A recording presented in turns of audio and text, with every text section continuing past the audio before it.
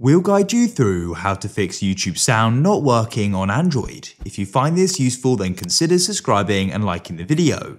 First of all, come out of YouTube and open up your settings. What you need to do is locate sounds and vibration, and you want to find volume. Now, what you need to do is locate the option for media. This is one you need to adjust, so make sure it's not turned all the way down. If it is, that may be why you can't hear any sound. Go and see if that's fixed your problem. If it doesn't, come back to your settings and scroll down to apps, just here.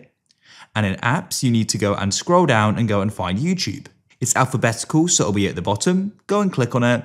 And what you need to do is go to the bottom right, click on full stop and click OK. Then what you want to do is go and scroll down to storage, and you then want to go to the bottom right and click on clear cache, and then the bottom left, and we can click on clear data to confirm your decision, and that's that. And then what you want to do is return to YouTube and go and see if your problem is solved. Hopefully it is. If you found this useful, then leave a like.